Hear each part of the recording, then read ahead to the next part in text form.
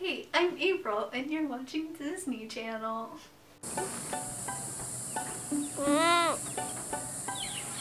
Hey guys, welcome to another travel video. This one is about planning Disney World. Yay, where magic is.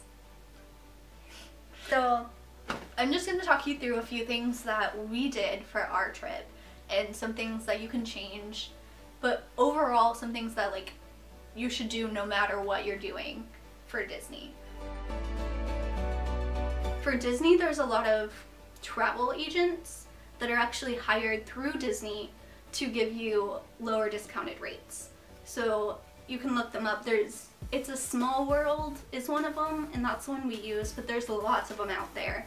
And you don't pay them anything because Disney pays them. So it's just another way to get a cheaper room, and then they also kind of walk you through everything. So if there's anything you're confused about and you don't want to just keep doing customer service through Disney and you want a straight answer, you can use that, and then they'll give you a lot of help for that too. Another thing to look at is if you're going to stay on or off property.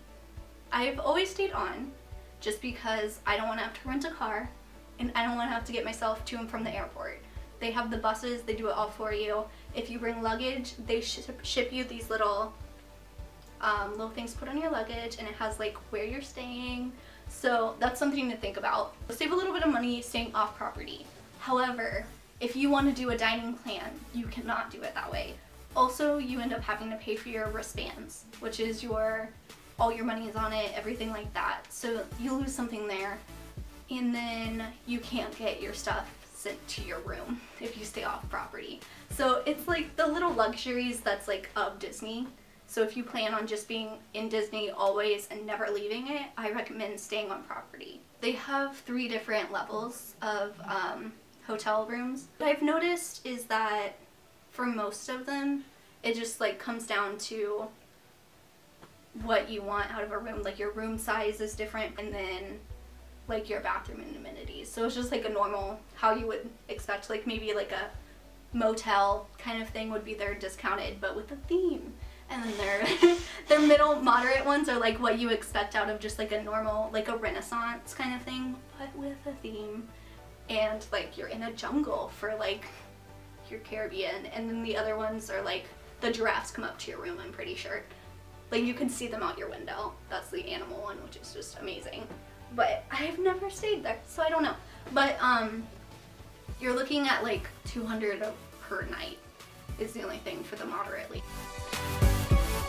So the first thing you need is to download the app. It's a Disney World app. You can look through wait times for everything. It will have all your plans on the app, so that's the most important thing for you to have. This is good for if you're staying on or off property. If you do the dining package and you have any sit-down restaurants, it's a lot easier to just go ahead and book your reservations on this app. You can go through it and you can look at it and be you can go through the menus too. So you can be okay, I'm going to be here, and it has to accept the dining package plan that I have. So you click the little filters and you're yes, yes, yes. And then you scroll through them and you can look at the menus and see what you like and what the prices are, because they have it all there. So if you have a dining package, the prices, you kind of want to pick something that's more expensive because your goal is to eat more expensive than what you actually paid for. If you don't have a dining plan but you want to have a nice sit-down restaurant, the prices are important because you can see what's cheaper. You can look at some vlogs to see kind of what other people thought of those restaurants, to see if they're outdated or if it's worth it. A lot of places that I read said that the Be Our Guest one's not really worth it because it takes 2 of your dining plans away. So we decided not to do that. Okay, so if you're staying on property, you can reserve your fast passes up to 60 days before you show up. You need to do it then, right off the bat, because they do run out.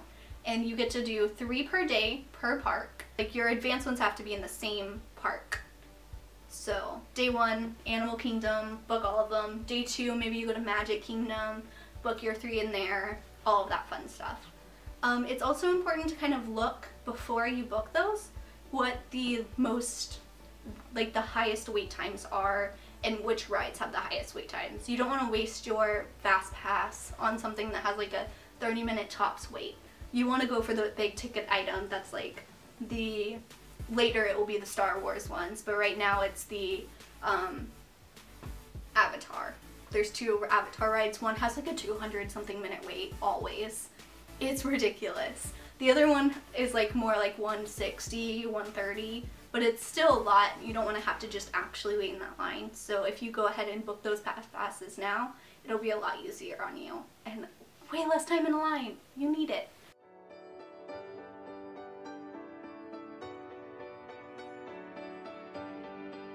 Leave some comments down below if there's anything else you have questions about, or if you've been to Disney more recently and you're like, I love this, just let us know. Let us know what you love about everything Disney World.